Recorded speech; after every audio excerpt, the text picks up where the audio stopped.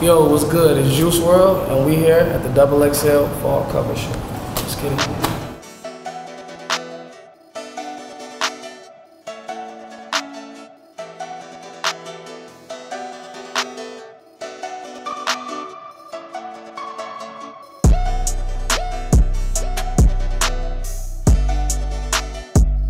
Hey, what's up, y'all? Michael Comrie here, stylist on the shoot today. We're gonna go over some of the clothes. This is actually gonna be our hero look.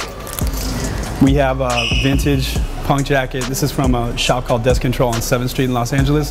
They've just got a bunch of old. Gonna pair that with some Suni denim. And again, a vintage punk belt.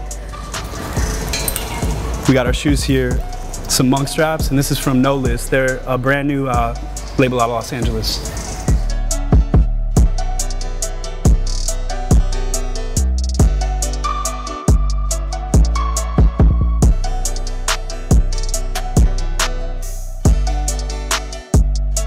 Our second piece here is really special. So it's from a brand out of Portland called Last Heavy. They're really good friends of ours. They actually put this together overnight. We got it at 8 a.m. this morning. They literally had less than 24 hours to put together. It's full custom. We have logo work here, custom graphics, everything. And then we have a corresponding pant with it too. So that's gonna be a key fit for us today. We showed Juice basically all these pieces so far. The ones we have here at the front are kind of his favorites. But again, you can see we've got about $100,000 worth of clothes on this rack. So a lot of stuff to try.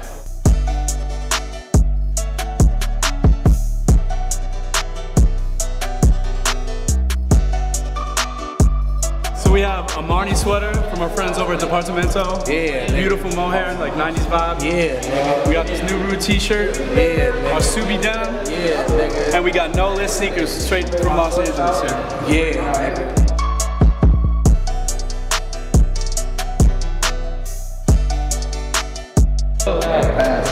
This is my brother T.Y. This is Chris No Jumper, aka I love you so much. I love you so much. This Mr. Fast Backwood. No, this is Chris. That's Mills. That's it. That's it. Sean, super fast. My cousin Sean, they best friends. They was best friends like since childhood. They older than me.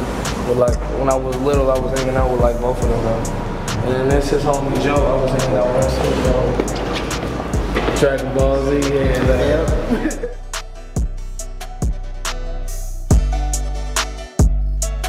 This I know because it was just all at once. This was $250,000. I bought it because this is the second watch I bought. The first watch I bought was actually a one of one. Ain't nobody else that had it. It was a two-tone skeleton. It was an AP also, but it wasn't like baguette. It wasn't no baguettes on nothing. It was just like diamond cuts, like just with small diamonds all over. And I was making raps about that watch because my homie Sizzle had told me, oh yeah, he said something about a two-tone skeleton AP. I know I ain't do it, so like I went and did it. And then like on this watch, it's just like an AP, just like all baguettes. I just bought it because it was I had the first watch for a while, and I was just accomplished a lot of things. Still am accomplishing a lot of things, but like. That was just a reward for me at the moment, just accomplishing all the things I was accomplishing. It's like motivation too, though, just like, you was able to pay for this, you couldn't even, you know what I'm saying, you couldn't even get no pair of Jordan. So like, I feel like any jewelry that I have means something, in a way.